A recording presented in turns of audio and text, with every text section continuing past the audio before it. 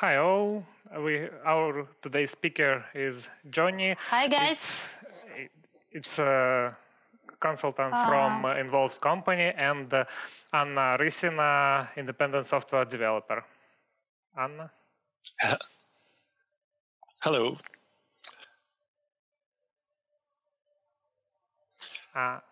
Johnny, could you explain what's about your talk? Could you a little describe what about it? Yes, of course. Good afternoon. Very happy to be here. So today and a little bit tomorrow, I will talk about building cloud-native applications with .NET 5 and Docker containers and Azure Kubernetes Service. So basically today, finally, we have programming languages. We have tools like .NET 5, where we can create flexible applications that we can use in the cloud, being cloud native, so they are ready to be used in whatever cloud we want. We can put them in Azure Cloud or AWS Cloud or Google Cloud. It doesn't really matter. We can build our applications without really needing to know where we are going to deploy them, thanks to technologies like Docker containers and Kubernetes. These are just a couple of examples of technologies, and I'm going to talk specifically about Docker containers and Azure Kubernetes Service, which is basically an implementation of Kubernetes for Azure Cloud. But that doesn't mean that we are only restricted to using Azure. When we create containers and when we are thinking about Kubernetes, we can easily also use another cloud environment to deploy our containers. But for today, we will use Azure Kubernetes Service. Sounds very interesting. Looks like Kubernetes is a very modern technology which allow scale your application or move between cloud providers. Yes, exactly, and I'm very happy with the ease. So it's very easy to deploy your containers into a Kubernetes cluster, and you can do all kinds of crazy things, like you can scale, you can have multiple replicas of the same application, that you have automatic load balancing, you can automatically configure your services that they will be killed if they eat too many resources and then be restarted again, to make sure your application always stays stable and easy to use. Yes, you don't like somebody could mine Bitcoin in your application. Exactly.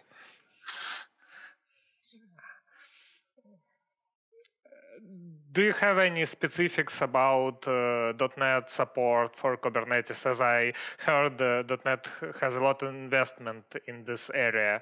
They add the support C groups limitation and other things to simplify deployment .NET in Kubernetes. Yeah, first of all, I've been doing .NET since the early days, since 2002, 2003, and I was happy that .NET should be a platform-independent platform, but that wasn't entirely true. So I'm very happy today that with .NET Core and .NET 5 onwards, we can really create platform-independent applications, and that gives us a great flexibility. We can deploy them wherever, because we can deploy them on Windows, on Linux, other kinds of environments, different kinds of processor architectures. So that is already a huge benefit to creating cloud-native applications. Yeah, it sounds really good. Let's start talk. Okay, perfect.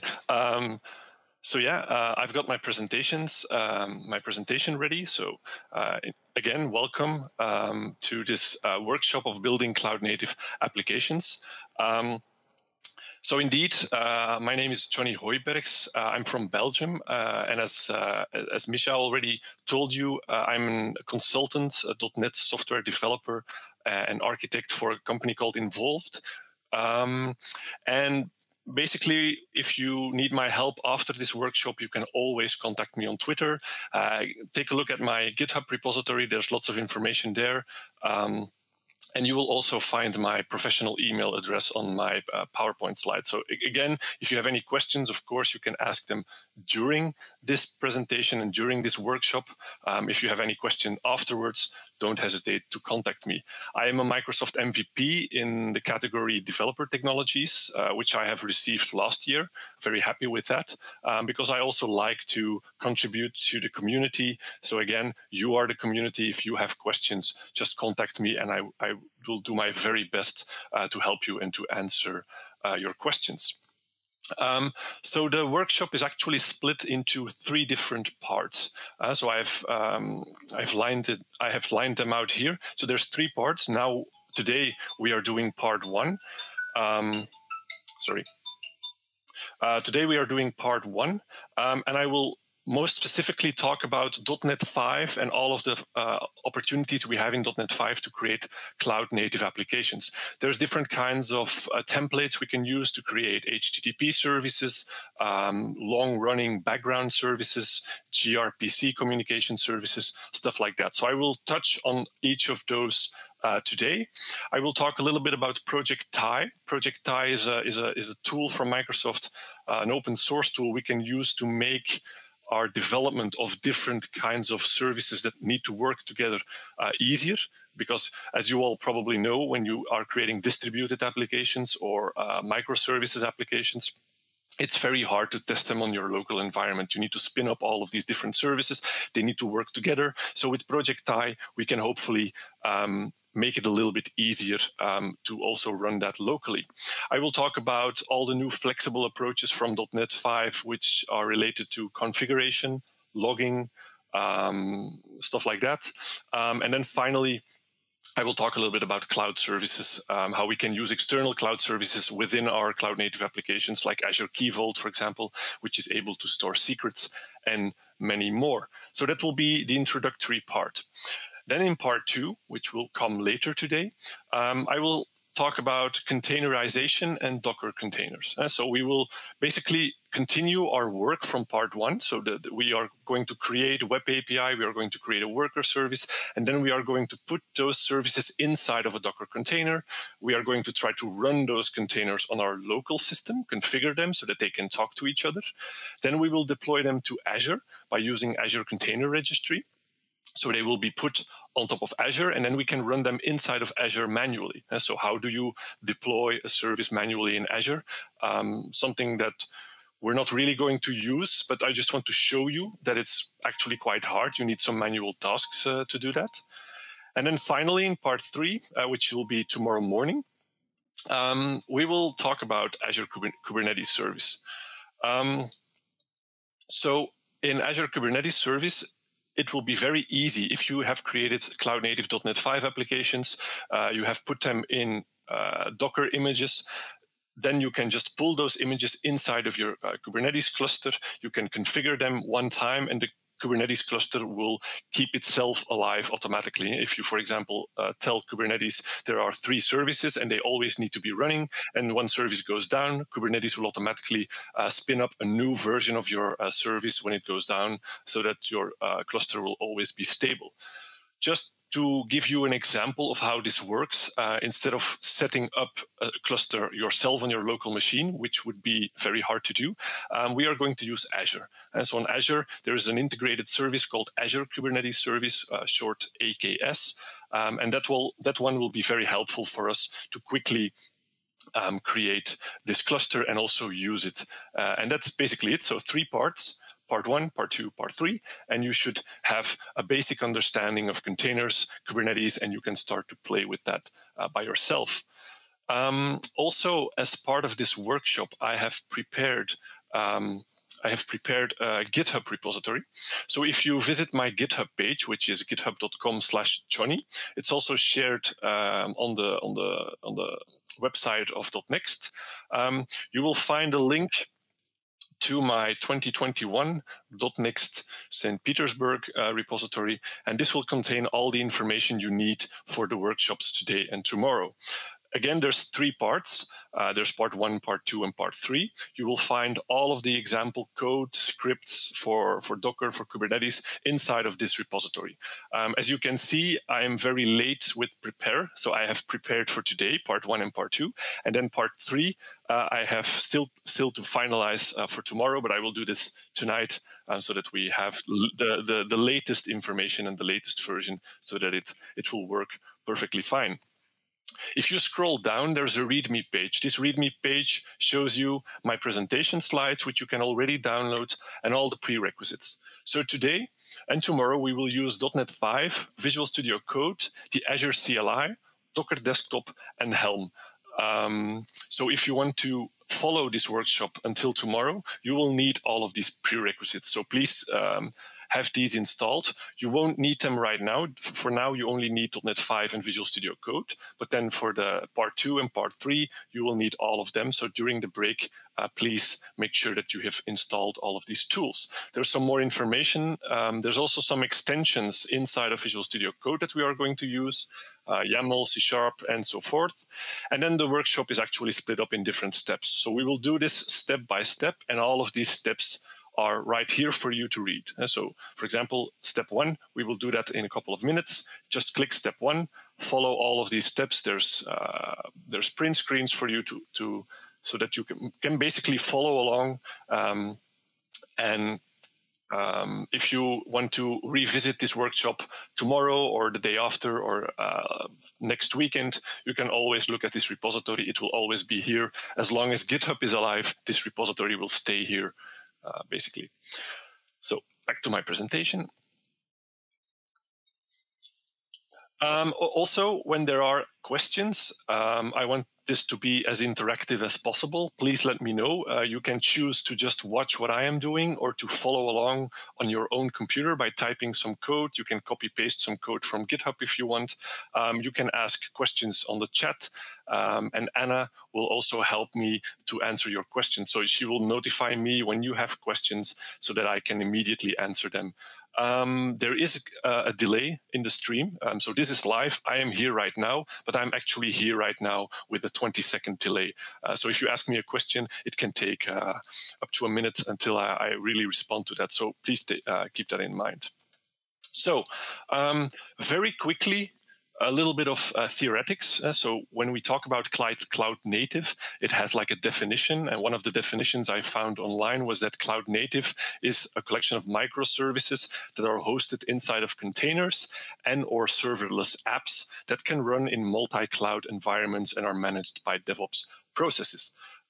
So yeah, that's a definition. So you can see in blue, I've basically noted down the bullshit bingo words. So these are like the fancy words that we like to use. Microservices, what are microservices? Containers, what are containers? Serverless, nothing is really serverless. Everything runs on some kind of server. But a couple of these things we will touch on today and tomorrow. Like for example, microservices, containers. We're not going to touch serverless apps specifically. Serverless just means that you can use a service on a cloud provider, like, for example, Azure Key Vault. If you want to store secrets, instead of using file storage, you can just use Azure Key Vault as a serverless service on a cloud environment. Multi-cloud means that you can host your application and it can span multiple clouds. So you can have a part of your application run on Azure, another part of your application run on AWS, or just run them on both and switch very easily, stuff like that. And then specifically DevOps processes where we have continuous integration, automatic deployment, and all of those processes. We will not really talk about those today because we just don't have the time, unfortunately. First, .NET 5. So .NET 5 released last year is the latest iteration in .NET. You really have to remember that .NET 5 is actually the next iteration of .NET Core. So the previous version of .NET Core was 3.1, and the last version of .NET Framework was 4. So .NET 5 is just the newest version of .NET, and it is based on .NET Core. because of this, it is fully platform independent. So you can use that on different platforms, different processor architectures. Very cool. It's high performance. It's a lot more performant than a .NET Framework application. It's very lightweight. When you create a web application in .NET 5 and you spin it up in a web server, it spins up in a matter of like 1 second. It doesn't take multiple seconds to start, which is great. It's future-proof, so Microsoft is heading in the future with .NET Core, .NET 5, .NET 6. So when you create applications today, you're in .NET 5, you're sure to be future-proof. It is cloud-native compatible because you can easily integrate that into existing cloud environments, into containers, and it's the way to go for your new applications. It's not wrong to still do .NET Framework applications. They can also run in cloud, and they can even run in containers if you want. It's just going to be a little bit harder to configure. The .NET Core and .NET 5, they are like fully supported out of the box, very, very easy to go. But again, if you have existing applications in the .NET Framework, you can just keep managing those. You don't have to completely rewrite them. You can do that step by step in the future if you want, but no worries there. I told you that it's platform independent, .NET 5. It can run on Windows, Linux, Mac. It can run on different processor architectures like ARM or x86 or x64. It can run in the cloud. It can run on IoT devices like a Raspberry Pi, for example. It can run in Docker containers. Whatever you want is possible. It doesn't run on a potato. It's always a joke that people try to make. If it runs on a potato, it runs everywhere. But I tried. .NET 5 does not run on a potato. Also, something that I like very much is that .NET 5, the SDK, it's not bound by any tools. It is not tightly linked to Visual Studio. It comes with a command line interface, and you can use that command line interface to do everything. You want to create new projects, you want to test your project, you want to build your project, publish your projects, run your projects. It will all work from the command line, so you don't need Visual Studio, which means you can also develop applications inside of a Docker container if you want, because you don't need a user interface or tools to actually do everything you need an SDK to do. So it's very powerful to use in continuous integration scenarios. Personally, outside of my business hours, so when I'm not working for my company, I like to do personal little things. For example, I wrote a small little game that I use for my students. So basically, I didn't talk about this, but in the past, I also taught .NET and C# in school. And instead of creating boring console applications, I like my students to create C# applications that they can immediately see in effect. So in this example, students needed to write some C# code to make their robot do something, kill another robot, fight with other robots. And this is actually an application that I wrote in .NET 5. Or rewrote in .NET 5. The first version was in .NET Framework, but the latest version is in .NET 5, and it exists out of multiple services. So this is actually a distributed application because there's multiple parts in this application which all run independently. So in green, you have the front end and the database. They don't really matter for now, but then we have 4 orange services. We have in the top an HTTP web API. In the middle, we have a worker service, which is a processor. This processor actually compiles the C# code dynamically, and it runs the C# code dynamically to make the robots move. And then in the bottom, we have web applications, a web application for the student to write C# code and commit the C# code to my database so that it can actually be processed. And then the validator service to validate C# codes, C# scripts, so that I can see that the students did not make any mistakes, which is a gRPC service. So this is a distributed application. I wouldn't really call it a microservice because they all connect to the same database, and I'm not going to discuss microservices in detail, but this is a distributed application that should be cloud native. And I will talk a little bit more about that later. Another example from my home is that my wife bought a sauna a couple of years ago. So in my backyard, in my garden, there's like a small booth, which is a sauna. It had a screen, but it was a very old school kind of screen. And when I turn on the sauna, I needed to go all the way outside to know if it's already on target temperature. So basically, I pulled out the electronic part. I looked at it, how does it work? And then I just pasted an Android tablet on top of the original interface. I put a Raspberry Pi inside of the electronics box, and I put a running .NET application on top of the Raspberry Pi and on top of my Android tablet. So now I have, again, a fully platform-independent .NET application, and now I can just take out my phone, look at the current temperature, have a nice-looking, modern-looking tablet inside of the sauna. Now it looks very nice. This is a modern sauna instead of this ugly segmented LCD display.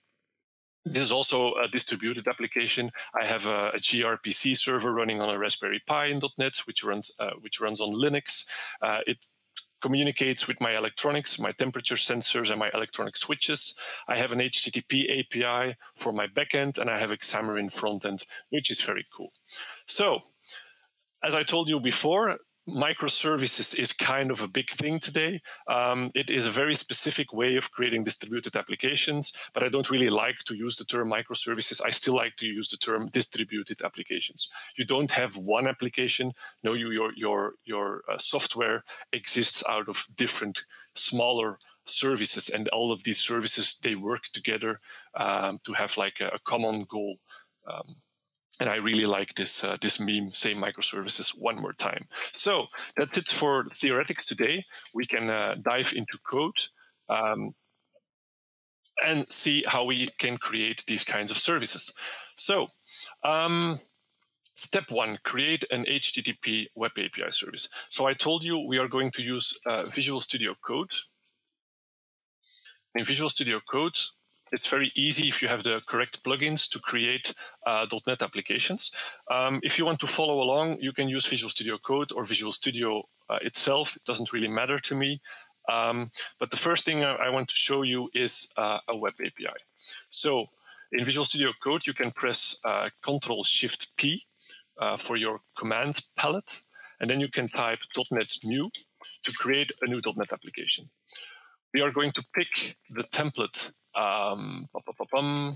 ASP.NET. So let me just search for ASP.NET Web API. I select ASP.NET Web API. Then I need to select a folder. So let's say this is going to be my Web API folder that will contain my project. And then I will name my project Web API. I'm just going to keep things simple, a simple name, Web API. The project will now automatically be created in Visual Studio Code. Again, you can do the same thing from Visual Studio. And when it's ready, I can open it from here.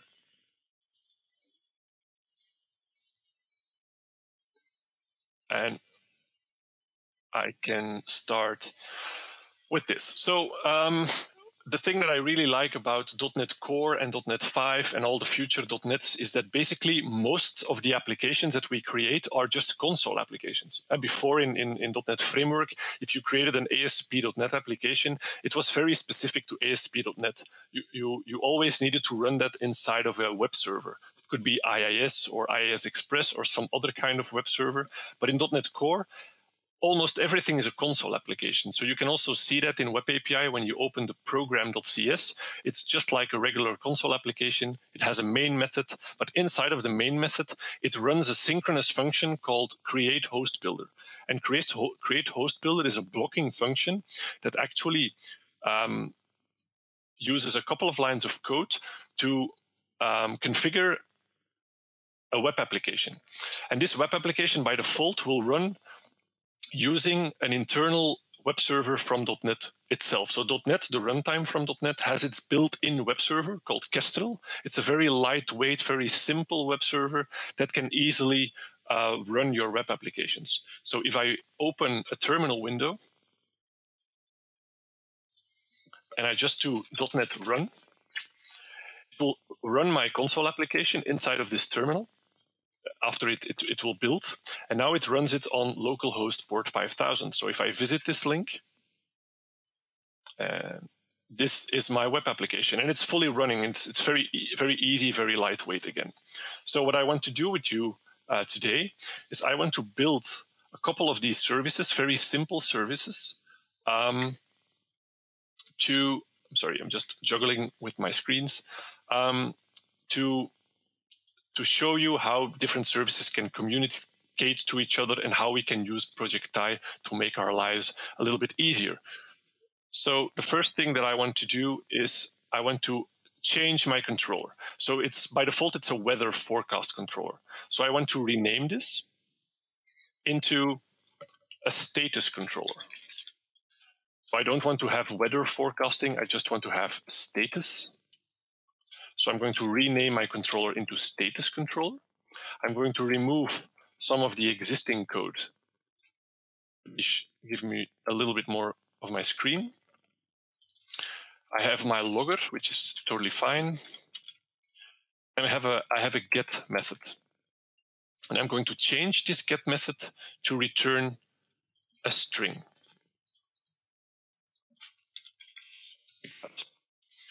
Inside of my get method, I'm going to return environment.machineName. So this will come in handy when we're doing Docker containers and Azure Kubernetes services, because then I can see the machine name of the container that my application is actually running. So we're just going to reuse these kinds of things for the next days. So get returns environment.machineName. So that's very, very easy. So again, to recap, status controller, it has a get method, an HTTP get method, and it returns my current machine name. So if I run my application one more time, I visit my link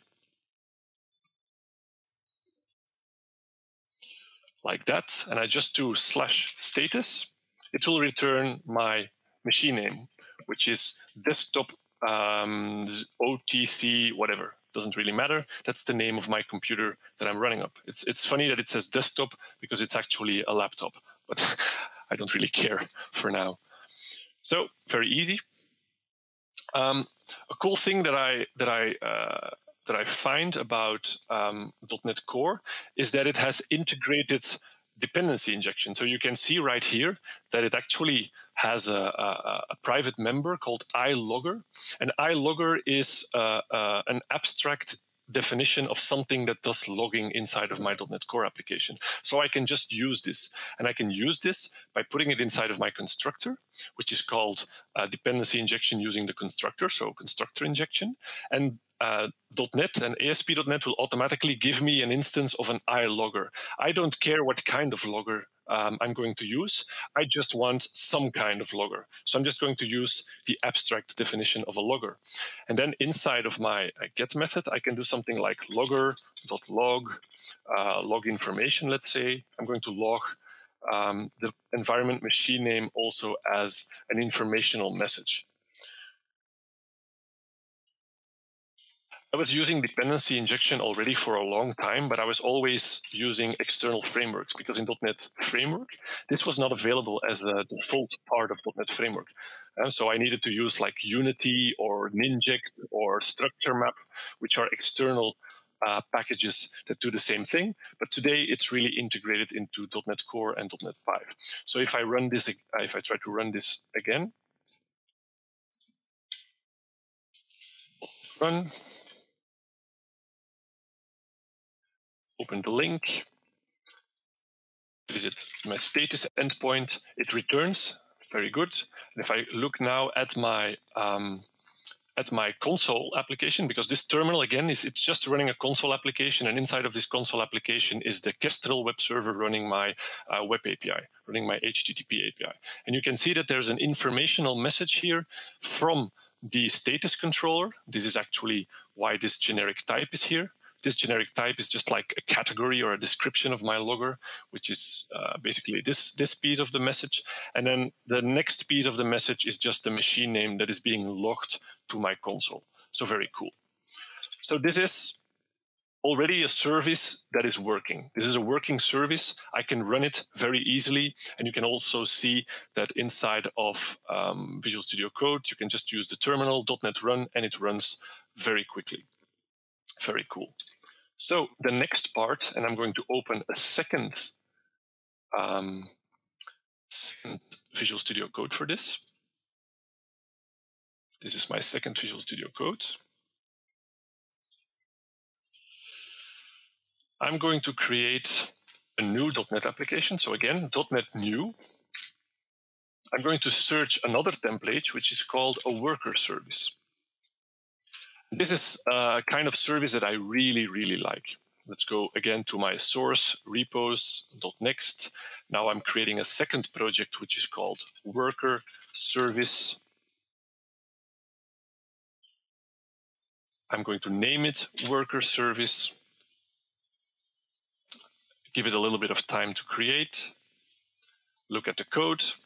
And again, it looks like a console application that is very similar to the one that I've created before for my web API. Again, I've got a host builder, but this time I'm not creating a web application, I'm creating a worker service. And what is a worker service? You can actually, if you're into the Windows world, you can compare it to a Windows service. And so a Windows services, if you open your services in Windows, like this little screen containing all of your long-running services that basically run in the background of your computer, this is what a worker service can do for you. In .NET Framework, this already existed as a Windows service because .NET Framework was very specific to Windows. They had a template called Windows Service to create these kinds of services. In .NET Core, it doesn't really make sense to have a template for a Windows service because a Windows service cannot run on a Linux environment. So that's why today we have a worker service. And a worker service is like a more abstract concept of a long-running background service. And again, it's a console application, which already is very cool to me because a Windows service, you cannot run that as a console. So if you try to debug and to test a Windows service, you need to first install it as a Windows service, then you need to run it, then you need to attach your debugger to it, which is a lot of work just to get everything working. With a worker service in .NET Core, you can just run it like a console application. So let me first show you. It has like one line of code that says add hosted service, which is a class. So if I go to the implementation of this class, it runs a continuous while loop until the end of time that just logs this line of code every 1 second. So if I do view terminal, again, .NET run, it will build, it will start this service as a console application. And now you can see that every second it will log the time for me. Again, it's using the logger. It's just every second it logs one line and it runs as a console application. So if I'm developing this application, I can just immediately run it from Visual Studio Code or from Visual Studio, and I can immediately see what it's doing. If I want to really install this as a Windows service, I can just install one NuGet package, add one line of code here. There's going to be one additional line of code here. I'm not going to show you right now. You can find it using Google, but it's like use Windows services or something like that. And then it will be compatible with a Windows service, and you can install it like a Windows service in the exact same way as you would install like an old school .NET Framework Windows service. So very easy to do that. If you want to run this as a service on Linux, it's the same story. You need another NuGet package to run it on Linux as a service, and you do something like use systemd. Systemd is the Linux variant of what a Windows service is. So systemd is a tool on Linux that makes it possible to run services in the background. And this is actually exactly what I'm doing in my Sauna application. So in my Sauna application, I have created a worker service that runs on the Raspberry Pi that can communicate with the electronics. And this basically is a while loop that continuously looks at the temperature sensor. So like every, 10 seconds or something, it reads from the temperature sensor. And if the temperature sensor tells the worker service that the target temperature has not been reached, it keeps the electronic switch on. And then when it reaches the target temperature, it just switches the electronic switch off, and then the heating inside of the sauna will be off.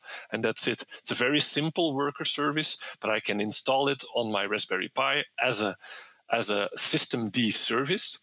And because it runs as a systemd service, when I just unplug my Raspberry Pi from the power, and I plug it back in, it will automatically boot Linux, and it will automatically start all of the services again. So I don't have to do anything. Just if it crashes for some reason, which happens like once every couple of months, then for some reason it doesn't work, I just pull it out of the power, push it back in, wait for half a minute, and then it runs perfectly fine again. I don't have to do SSH, or I don't have to attach a screen to it. It will automatically work, which is very powerful. So what I want to do today is I want to change this worker, and instead of just logging this random line of code, I want it to call my web API, and I want to make it write the response from the web API right here. So that's what we are going to do. So first of all, we are going to use an external package, an external NuGet package that I like to use for calling a web API. And so this is basically a client application. Sorry, I'm just cheating a little bit. I don't know everything by heart, so I'm just copy pasting here. I'm using REST Sharp, which is a tool that helps you call REST APIs or HTTP APIs, which makes my life a little bit easier. So REST Sharp. When I go back to my worker, I can now use REST Sharp to create a client. So let's see, I can do something like var REST client equals new REST client, and then the location will be localhost. So the web API can run on my local system on port 5000. I need to do an additional using here, so using REST Sharp. So my second line of code will be a REST request. So I'm doing a request, new REST request. Status, this is the endpoint name. So the full URL for my status endpoint will be localhost port 5000/status. And the kind of HTTP methods that I'm using is a GET method. So I'm doing an HTTP GET on this endpoint. Then I can have a response. It uses my client. It will execute asynchronously something that returns a string, and it will use my request to do that. And then instead of printing the current time, I'm going to print whatever response I got from my web API. So now, let's see, response should be response.data. So response is basically an object that is a wrapper around your response. So it also contains information about your HTTP status codes and stuff like that. So inside of this response is data, and that's your actual body of your HTTP response. So I'm going to print this to my logger. So that's it. If I run this, it will not work because my web API is not running. So if I do .NET run, let's see what happens.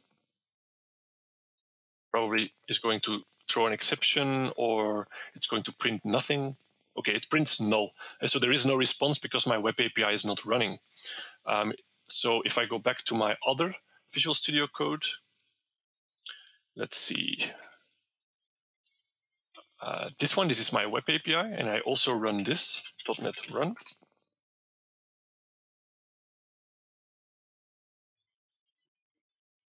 Yes, now it's running.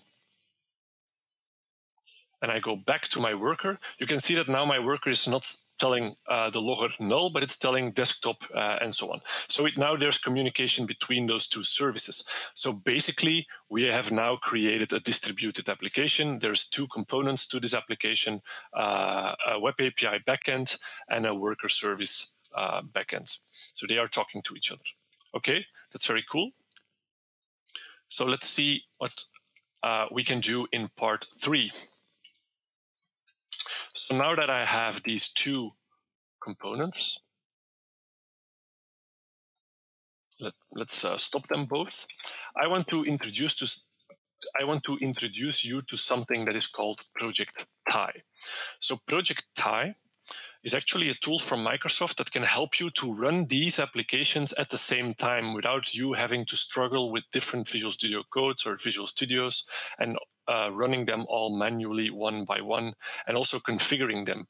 And because as you can see now, I hard-coded this URL for my local environment. But if you want to deploy this to an actual environment, you need to change this. So it needs to be a configurable value. But then what are you going to do? Always manually change your configuration.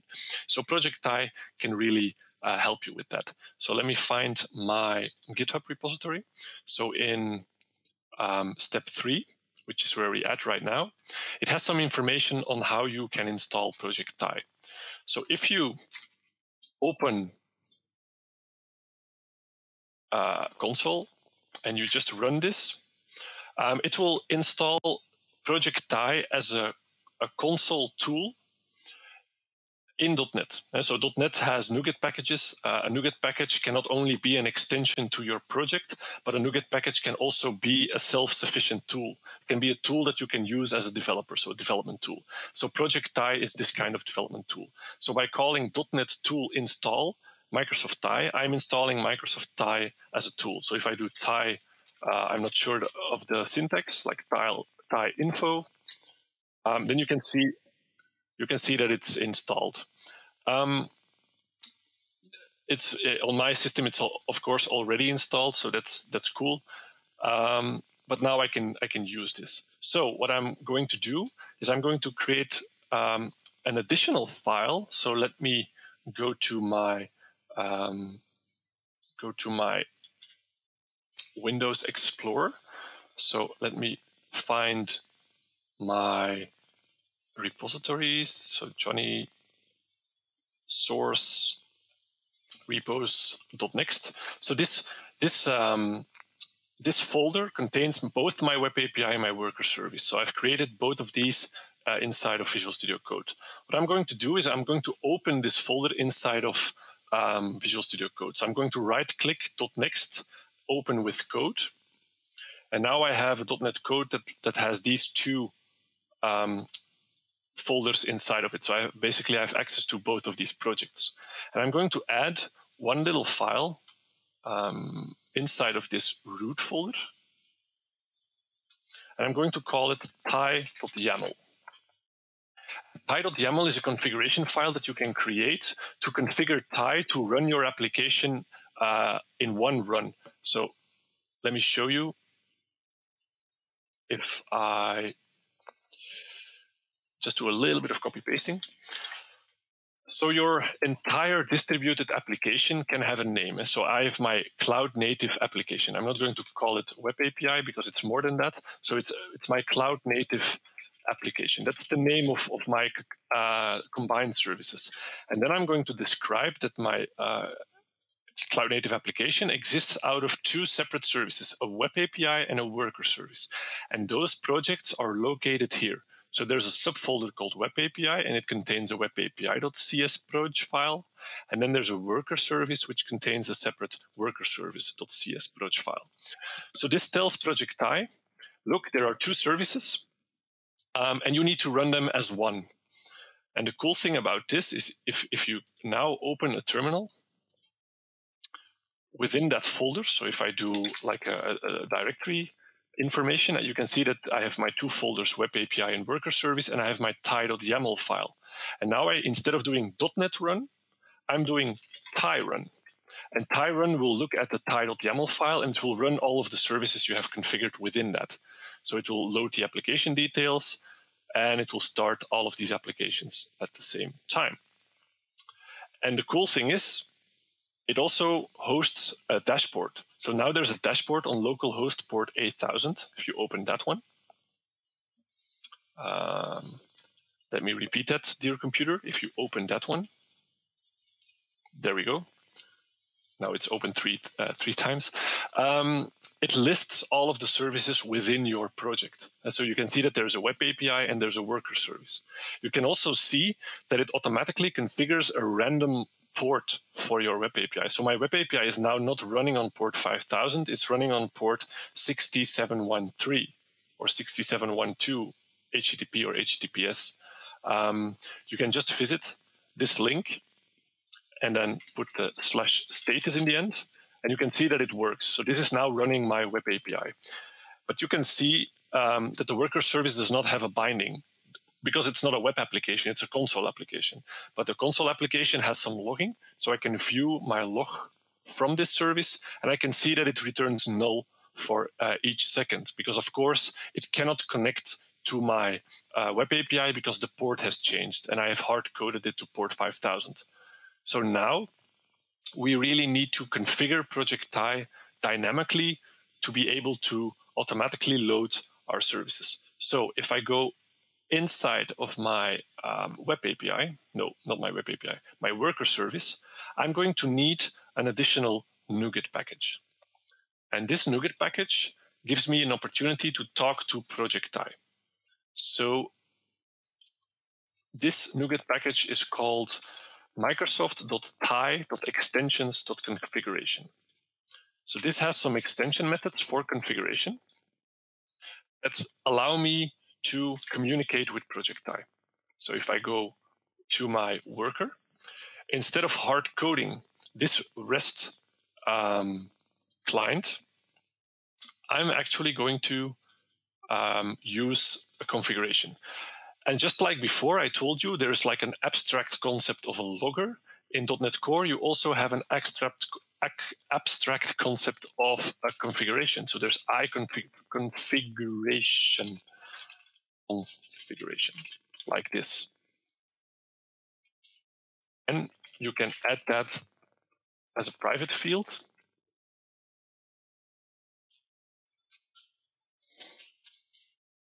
Yeah, I'm a copy-paste developer.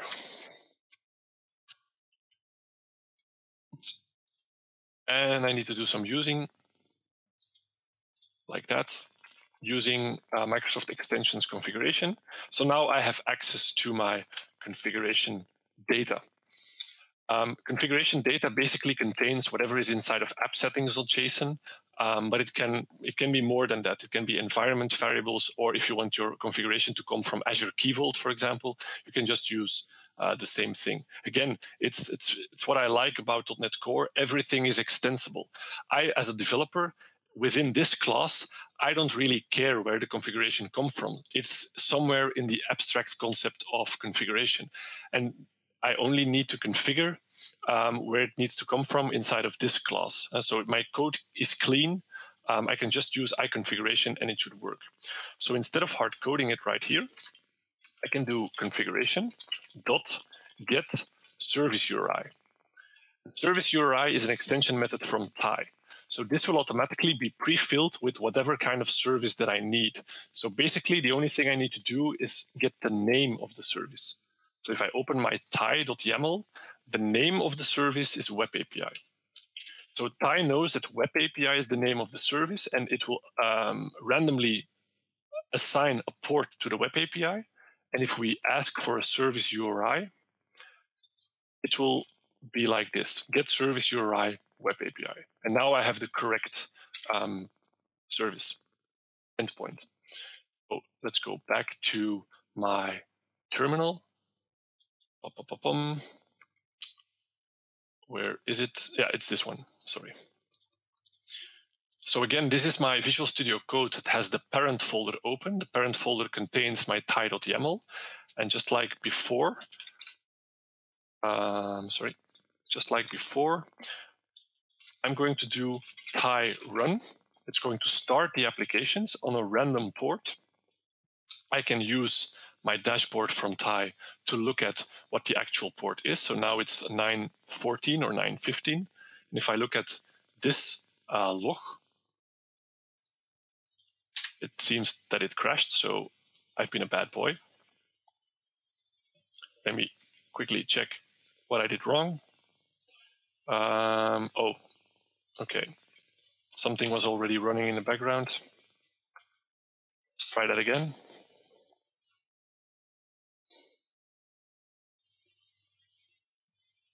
Oh, it's not able to build my project. Okay. Just let's make sure that all the other .NETs are killed. Also,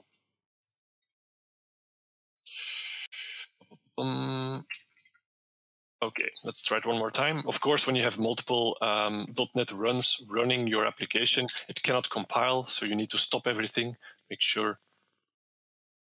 Yeah, now it works. So now it has built and it has started my 2 services. I can open the dashboard.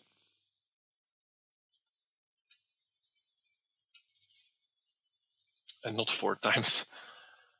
And if I look at my worker service, you can see that now it works. So Project Thai automatically injected the correct endpoint URL to my other services because they are asking it from code. All right. So I think Project Thai is very powerful because when you have very complex distributed application that run like 5, 6, 10, 20 different services, and you really want to do some integration testing on your local environment, you just have to create one YAML file, thai.yaml file, configure it, and then do thai run, and it will run all of your services at the same time. It will inject all of the endpoint URLs to all of your services so they just work. Of course, that can be some kind of an issue. So I have my next step, which is step 4. If you have custom configuration, because of course, now we are really tied to Thai. That's a weird sentence, because of course we have hard-coded the dependency on Project Thai inside of the worker. The get service URI, it's really specifically to Thai. So for myself, I really like to put a layer of abstraction in between. So I really like to put a part of my configuration in app settings.json. So when I'm, for example, I want to deploy this, and there is like an app setting that has the correct URL, and I want to set that using Azure pipelines to the correct value, that's perfectly fine. But I also want to run it with Project Thai on my local environment. So I need to find some way to make those 2 different kind of approaches work together. Let's see how I am on time. Still have some time left, so I can do this. So what I'm basically going to do is inside of my worker service, so I'm going to select my worker service folder. I'm going to add a new file called myconfiguration.cs. And this myconfiguration.cs will contain a class called myConfiguration. I'm going to, because I like to do it like that, I'm going to create an interface also, myConfiguration, and it's going to have a value, a parameter, a value, a configuration value, basically. Let me quickly do some cheating, called Web API Service URL. So string Web API Service URL, and it has a setter. My actual class that implements from this interface will also have the same thing, and it will have a constructor that will set these values, and it will set them from iConfiguration. So I'm going to use the actual iConfiguration.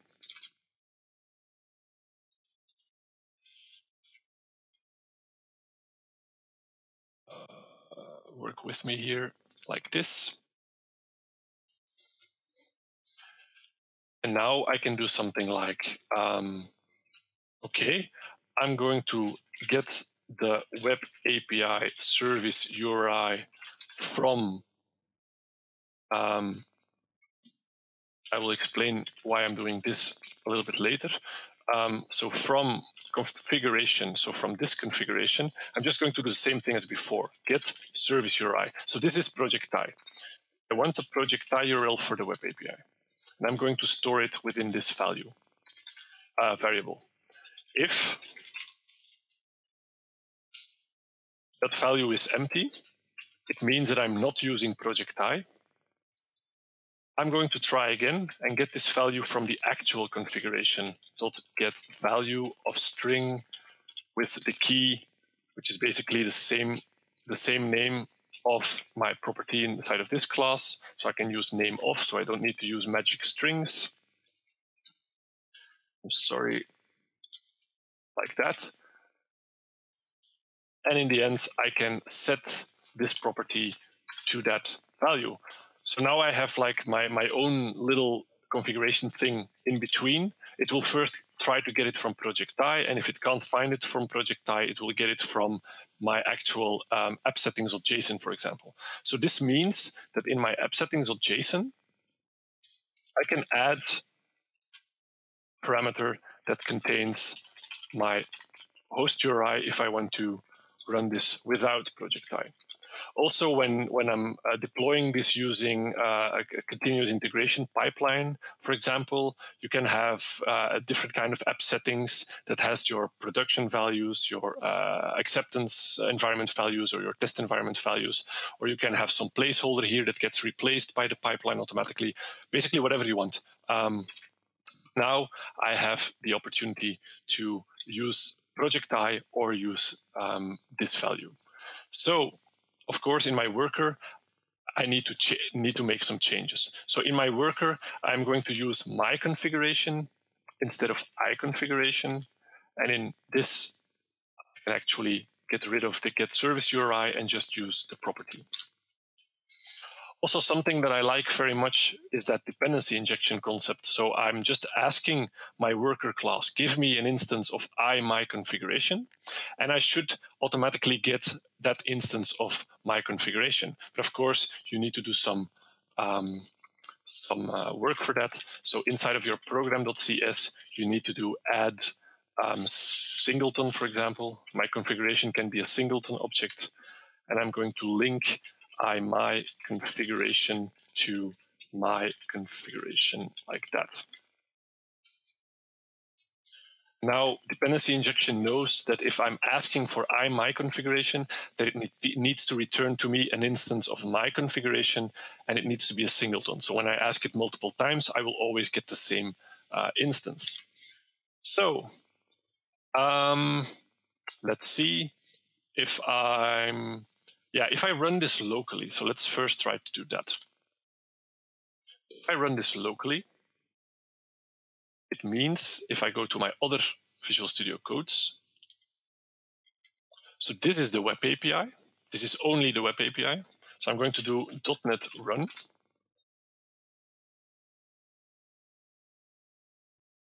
And it's running. Then I'm going to go to my separate worker service, which is this one. It reads from my configuration. So .NET run. It should, if I didn't make any mistakes, it should return to me the correct machine name. It does, because now it's actually reading this value from my app settings, which is correct. Perfect. So let's shut these services down again. Go back to, so that's my worker service. This is not the correct one. I'm trying to find my web API. There's too many Visual Studio codes open. There he is. Shut it down. Go back to, this is the full-blown one. So this is my two services and my Thai file. So if I now do Thai run, doesn't really look good. So Thai run, starting the application, running it on this URL.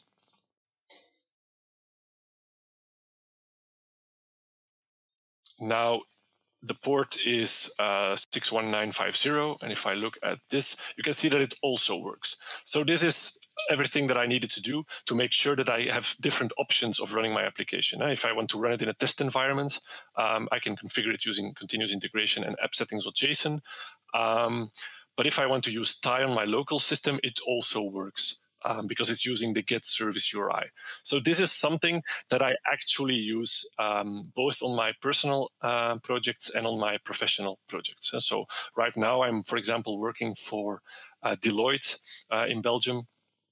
And it's a huge application that runs multiple web APIs and dozens of different worker services.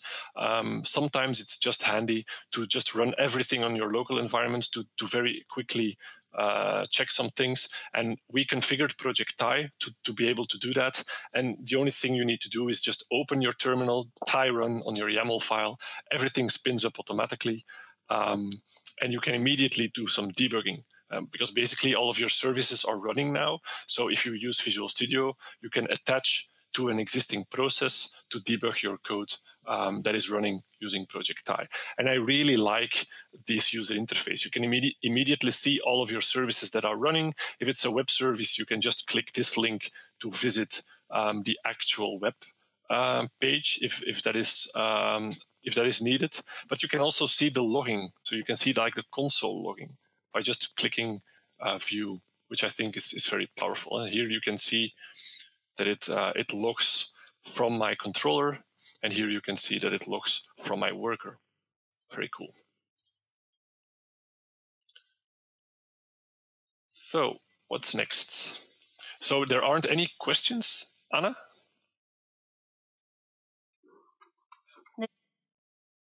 I can hear you, yes. Oh, thank you. Well, during all this talk, we had one question. The guy asked whether we are going to cover CI/CD process or not, but we have already answered this question. Yes, exactly. Yeah.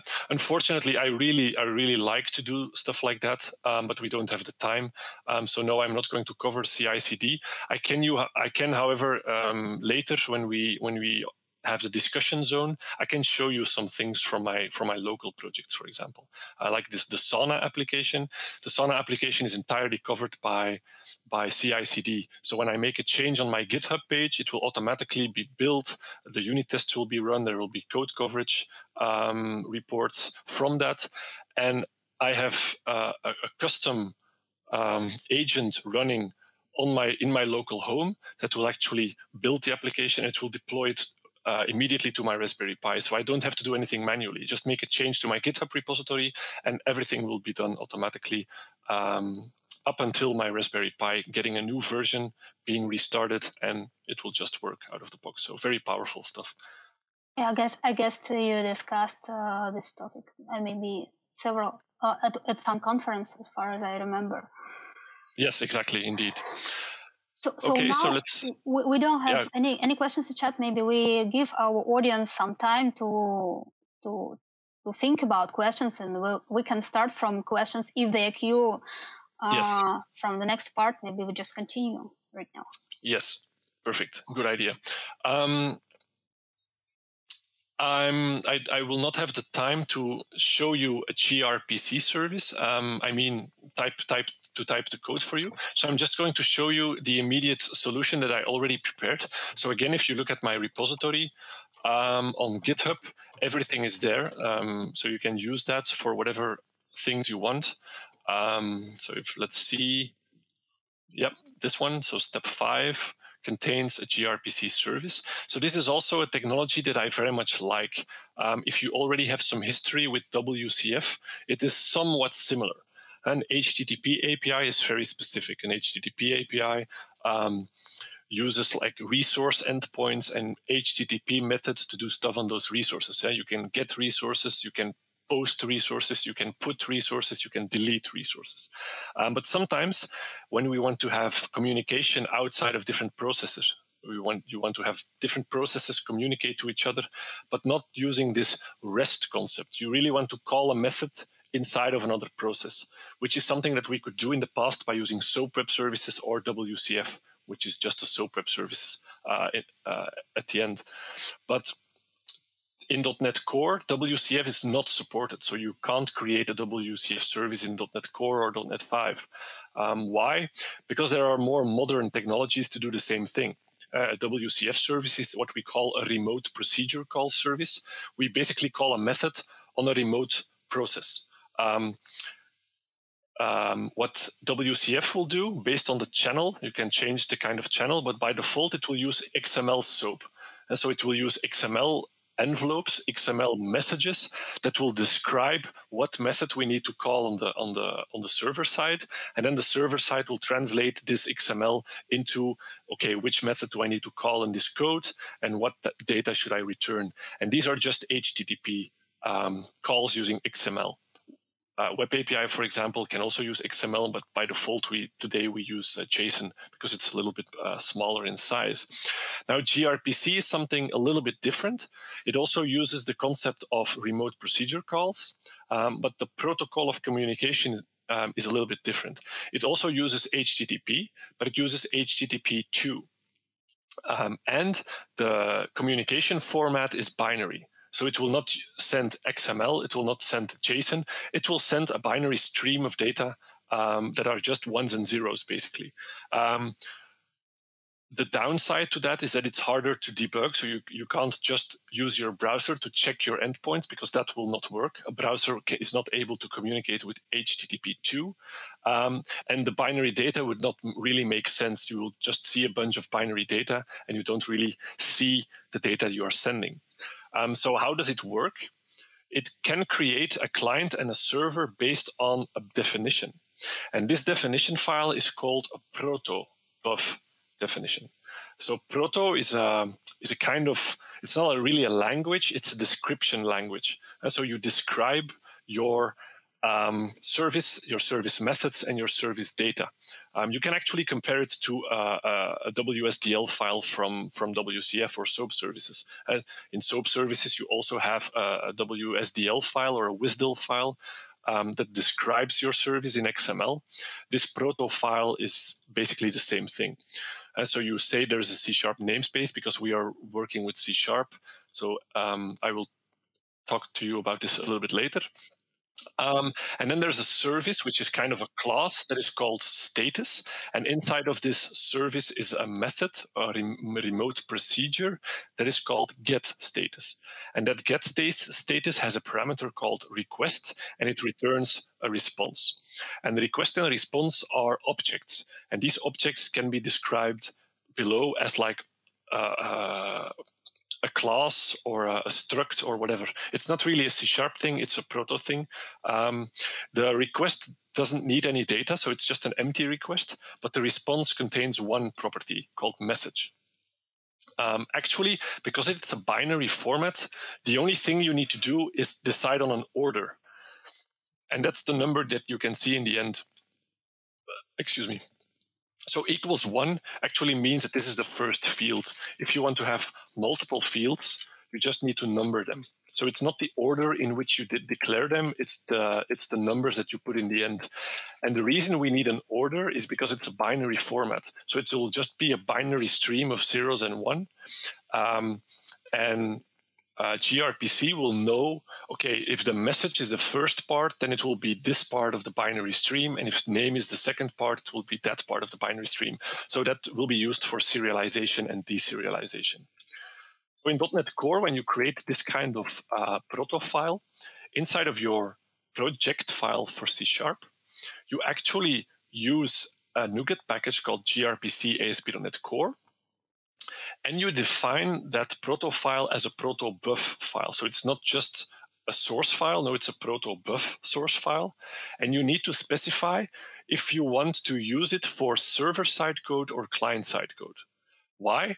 Just like with WCF, gRPC will automatically generate code for you. It will generate the server code for you or the client code, depending on which kind of project you're creating. And so in this case, this is my gRPC service. Again, .NET Core, if I look at the program, it's a console application with a host builder.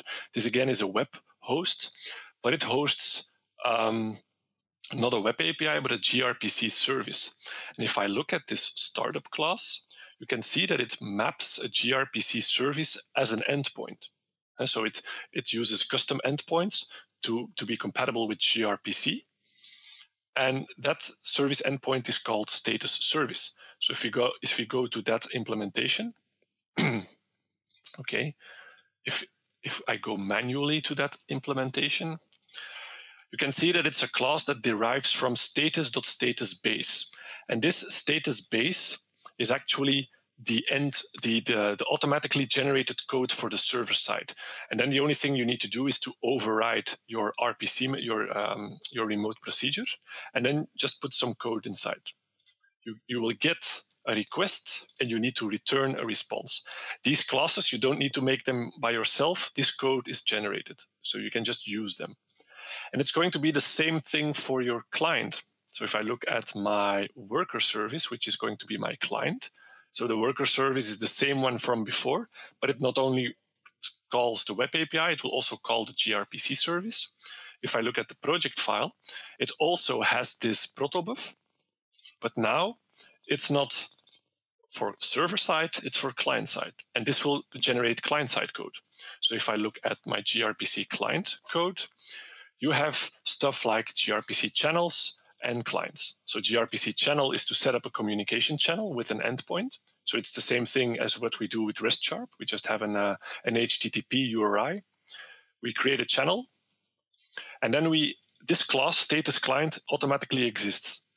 It's being auto-generated. We can just use that, and we need to pass the channel, and then we can just call the remote procedure like we would do in C#. So it's just like calling a method on top of a class in C#, but in the background, it's going to call a web service, which is very cool. I really like this concept. And just to finalize this concept, I like gRPC for internal service-to-service communication. So when I have multiple services that need to talk to each other, I really like this. And if I want to have communication with the outside world, I like to use Web API. So I think that's it. That's everything that I wanted to talk about for this first part.